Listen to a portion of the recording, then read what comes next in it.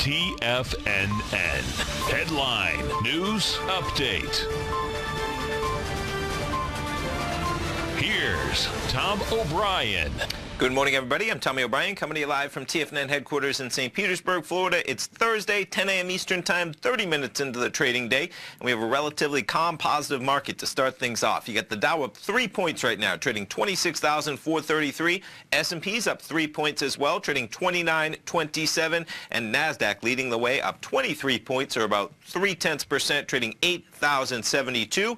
The VIX this morning, we'll start it off.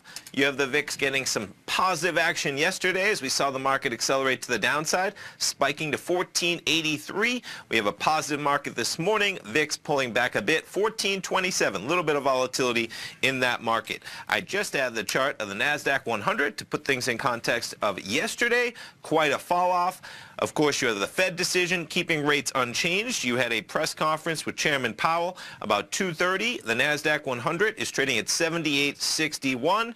By about 5 o'clock, it's trading at 77.32. You're talking about 130 points to the downside. But from that level, we're now up about 50 points, 77.83 in that NASDAQ 100. Jumping over some of the other indices, we'll start it off with the Dow, and let's back it up for some context. Yesterday, similar story. Yesterday at 2:30, trading 26,640.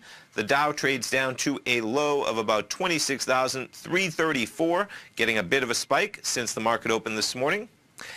NASDAQ 100, we just covered, trading 77.83. You have the S&Ps spiking since the open. At the open, we're trading at 29.20. We're almost a solid 10 S&P points above that level, trading 29.29. Crude oil trading lower this morning as well. Crude trading 61.85. We're at session lows almost as we speak.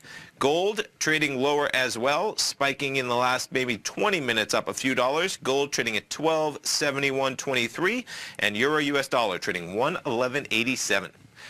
In terms of what else you have happening in the market, Tesla going to the market for more money as they're going to raise $2 billion from investors, one of those investors being Elon Musk. The market liking the fact that Tesla is going to get a cash infusion.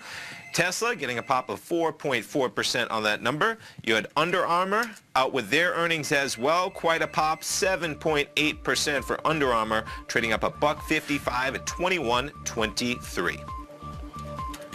Stay tuned, folks. Come back at 10 o'clock with Tom. We get natural gas inventory numbers at 10:30. Of course, 11 a.m. Kevin Hinks, Tom White, Fast Market, the team at TD Ameritrade, Basil Chapman, Steve Rhodes, Dave White, Tom O'Brien, all this afternoon. Stay tuned, folks. Have a great Thursday.